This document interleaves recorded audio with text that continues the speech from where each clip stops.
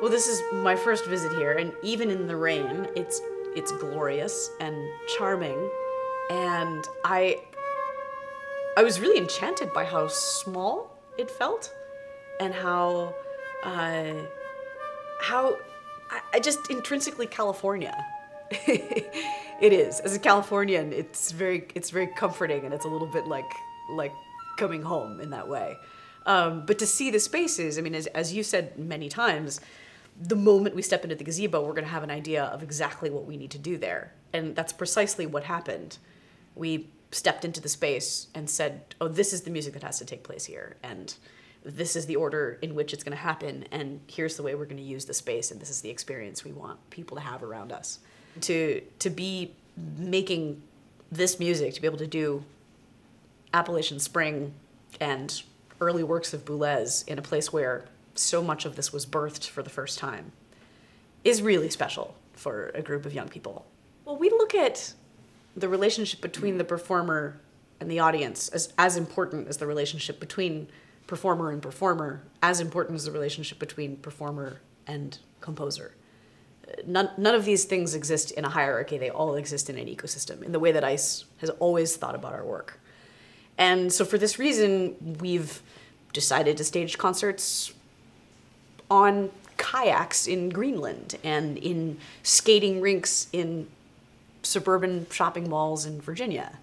And in the early days, in black box theaters and on rooftops and on the back of a pickup truck in the south side of Chicago. I mean, performance space is as porous and as generous, we hope, as the definition of the ensemble itself. And so the relationship between the musician and the audience is something that's constantly evolving. We're constantly changing it up, mixing it up. And that seems to be very much a part of the ethos of this place, too. That's super exciting for us. Well, ICE is a group of 32 creative misfits, I think you could say. We're a bit like a contemporary music circus. Everybody wears many, many, many hats. And we started we were still in school at Oberlin Conservatory in the late 90s. And I had this crazy idea my junior year that I would put together this band of all my favorite people who were playing in the contemporary music ensemble at the time. And so we embarked on this project and had an amazing time. We did pack Warner Concert Hall. It was standing room only in April of 2000. And that was kind of the beginning of ICE. We didn't call it ICE at that point. We hadn't come up with a name yet. But that momentum and that energy and that fearlessness and the essential collaboration was there. And it was about a year and a half later when I graduated and I was on a Greyhound bus ride from Oberlin to Chicago. And about halfway through the bus ride around Gary, Indiana, I was thinking about what am I going to do with my life, and should I go to grad school, and should I take orchestral auditions? And I thought, you know what? The answer's right underneath my nose. We've already done what I want to do for the rest of my life. And we've done it in a small town. So what would happen if we did it in Chicago, in New York, in LA, in the Amazons of Brazil, in ... And so I got off the bus and basically decided, okay, I'm going to start a nonprofit organization. We're going to call it ICE. And the 15 members of that original project at Oberlin became the founding members of the group. So that was then, a decade and a half ago. And we've grown from a little $500 startup to a $1.5 million organization this year. And we do about 115 concerts around the world. The wackiest site-specific performance we've ever done. Well, we did just a couple of months ago do a performance of a work by Alvin Lucier amongst glaciers in boats in Greenland. And there's a film of this that our wonderful percussionist and also resident filmmaker Ross Karb made that's on the ICE website. And it's truly beautiful. I would say that that's one of the strangest, perhaps one of the most dangerous places that we've staged music recently.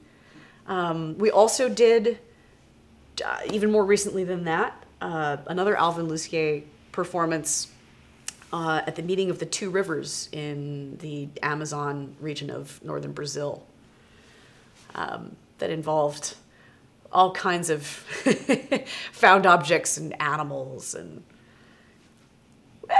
we continue mixing it up. Ice Lab is our laboratory for incubating and nurturing and bringing into being the way that we see the healthiest collaborative process taking shape, the work of our generation of composers. So the program came about 4 years ago when we were really frustrated at the time with applying for single grants to fund single projects and having a panel of experts in the field adjudicate whether this single composer for this single project for this single concert met a certain standard of excellence and fundability. We said, you know what? We want to create work with a different kind of velocity, different kind of risk-taking, and we'd like to make these decisions ourselves, and we'd also like to produce these concerts ourselves, and we'd like to fund everything ourselves, and we'd like to do this in the icy way, which is to look at all aspects of bringing a project to life as integrated. Education, performance, marketing, storytelling, documenting, sharing, all of it. The list goes on and on and on. And so we created our own laboratory within our laboratory called Ice Lab. And it's essentially a one-stop shop for us to do all of this and do it in collaboration with a rotating team of composers each year. We do the old stuff. We love the old stuff, including, every now and then we dabble in Schubert and Beethoven and all that good stuff. But the real driving force behind the ensemble is the music of our generation, and particularly by artists who are working at the crossroads of different disciplines, different genres. Music that we don't know what to call yet. That's the music that I would say ICE, quote unquote, specializes in. We're not interested in what we call it. We're interested in making it. And that's a lot of fun.